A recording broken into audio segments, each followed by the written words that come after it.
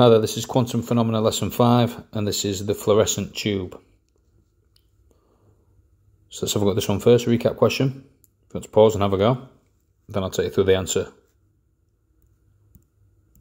So energy of a photon, really straightforward. E equals hf, Planck's constant times frequency. So it's 6.63 times 10 to the minus 34. Multiplied by the frequency, 8 times 10 to the power of 14. So that gives an energy of 5.3 times 10 to the power minus 19 joules. Let's move on to the next one. So this one, calculate the energy of a photon of light of wavelength 470 nanometers. If you want to pause and have a go. So energy of a photon of light, simply use E equals hc over lambda. So Planck's constant, which we just used, 6.63 times 10 to the minus 34, times the speed of light, which we should know, 3 times 10 to the 8, divided by the wavelength 470 nanometers, so times 10 to the minus 9, and that gives us an energy of 4.2 times 10 to the minus 19 joules. Pretty straightforward start questions. Let's move on then. Let's get some new information.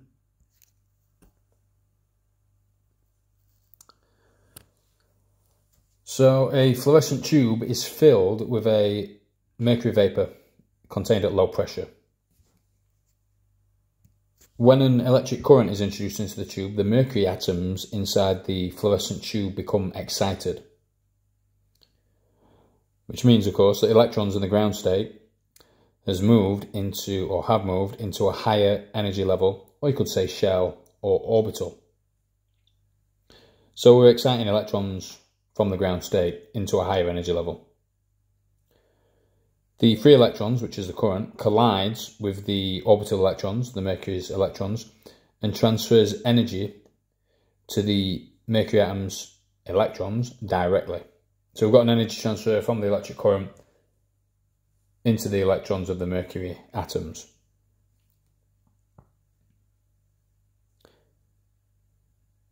Sorry, remember to pause if you want to take some notes. And then we'll move on. The mercury atoms have discrete or specific energy levels. When the mercury electrons change energy levels, they lose an exact set amount of energy. So that's after they've been excited, they've got to drop back down. And when they drop back down, they lose a definitive or discrete amount of energy as they move between energy levels. The photons that are given off from the de-excitation of the mercury atoms, electrons, is in the UV range, which we obviously can't see.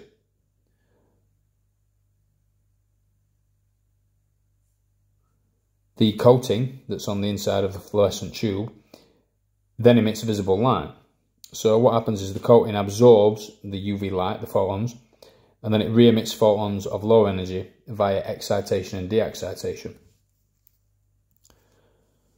So essentially we have the entire process for the fluorescent tube is a double excitation, double de-excitation.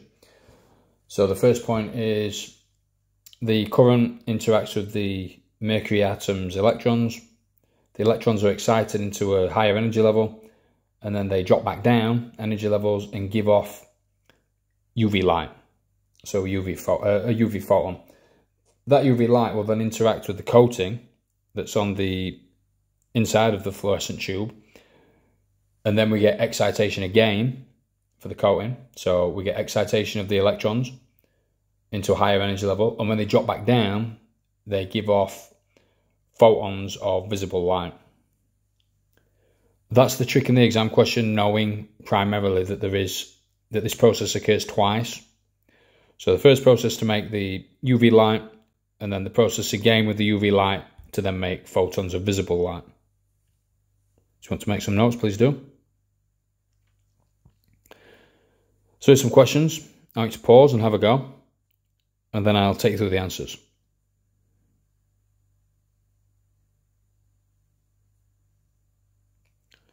So first one. A fluorescent tube is filled with mercury vapour at low pressure. The mercury atoms are excited, and when they de-excite, they release a photon. Which part of the EM spectrum is this photon from? That's the first excitation and de-excitation, and it is, of course, ultraviolet light. So the second one. What is meant by an excited mercury atom? So it's an electron in the ground state has simply moved into a higher energy level. Third question. How does a mercury atom in a fluorescent tube become excited? Well, the free electrons, or the current, collides with the mercury electrons in the ground state, and the current will transfer energy to the mercury electrons, resulting in them exciting into higher energy levels. Fourth question.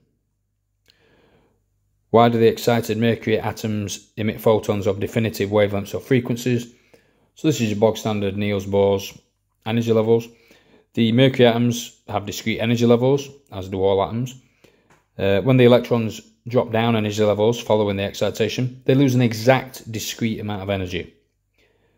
Therefore, photons are emitted with exact discrete amounts of energy.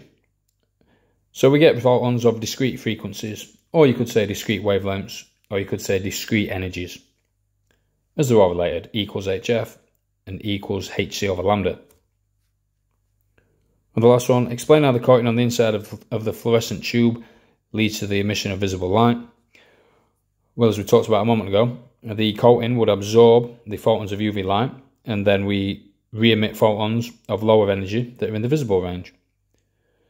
So just to make sure that we know, the process of excitation and then the de-excitation, dropping back down energy levels, repeats itself in the coating. So that process occurs twice.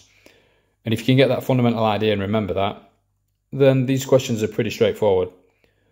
So you've got the initial excitation due to the current in the mercury atoms themselves, exciting the electrons, and then when they drop back down energy levels, they give off UV light, and then that UV light interacts with the coating of the fluorescent tube, causes an excitation again, and then when we come back down the energy levels, we get photons of light instead, visible light.